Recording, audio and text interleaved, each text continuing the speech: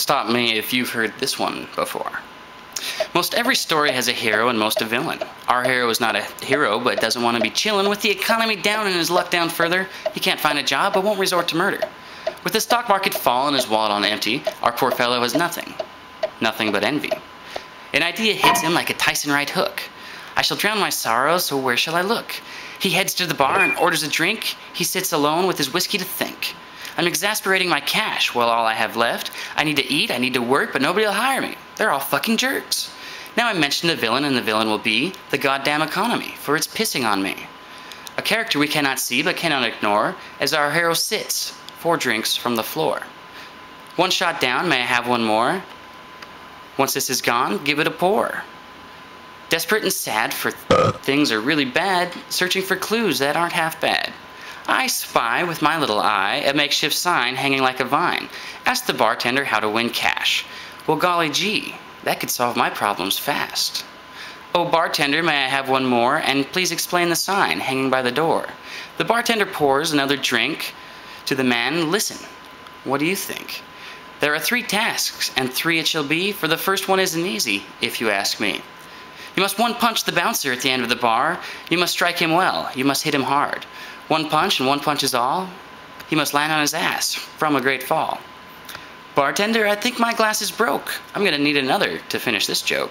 The bartender rebuttals. The second task is, in the back of the bar, a rabid Rottweiler is. Now a tooth of decay and a rotten K9 hides behind the drooling lips of this vicious doggy of mine. You must rip out his tooth and put it on the bar, then 2/3 of the way through this task you are. Now our man drinks his drinks, a total of 5. The bartender wonders if he'll come out alive. He's gonna take out that dog or he's gonna die. I don't care either way, it's amusement for my eyes. Now the third and final task, and the most disgusting of all, most people would rather shoot themselves with their backs against the wall. Upstairs on the door to the right, there you'll find a 90-year-old prostitute who's no longer ripe. This contest you're playing, the hag put up the cash, for she misses her work and is in need of some ass. You must make her feel good, and good she must feel. She should stand on her head, like a pig she should squeal. This is the beginning of the end. All systems fail. I'm not going to quit. I'm not going to jail. The man looks at the sign and says, this money is mine. Heads towards the bouncer with victory in mind. Our hero struts to the bouncer and takes a big swing. Whammo! Knocks his head and his bell goes ding. He then returns to the bar for another glass, builds up some liquid courage, and heads to the back. He doesn't return promptly, but noises are heard. All this barking and growling and thumping berserk. People are looking around with looks of dismay. What the fuck is that sound that I'm hearing today? About 33.5 minutes later, our hero stumbles out victoriously from the back. Up to the bar, he drags his tired body and asks, okay, so now where's this 90-year-old prostitute with the loose tooth?